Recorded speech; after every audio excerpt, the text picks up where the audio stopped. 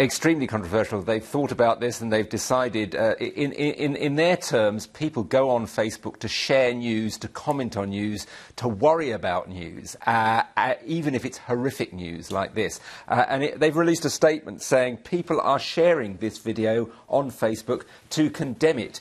If the video were being celebrated or the action in it encouraged, our approach would be different. In other words, they're saying that, for instance, horrific events in Syria have emerged on Facebook and been commented on, and they're drawing the line, the other side of this. A lot of people are saying they're drawing the line in the wrong place. Well, indeed, and that's a much wider debate, I suspect, but this specific move has been condemned by many, including now the Prime Minister.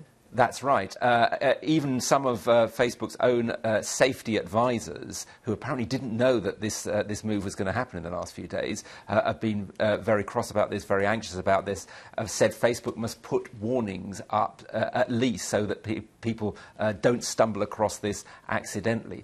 And also, Facebook is under pressure from advertisers because people who are advertising products on Facebook don't want their messages appearing alongside this kind of material. So, difficult issue for the company.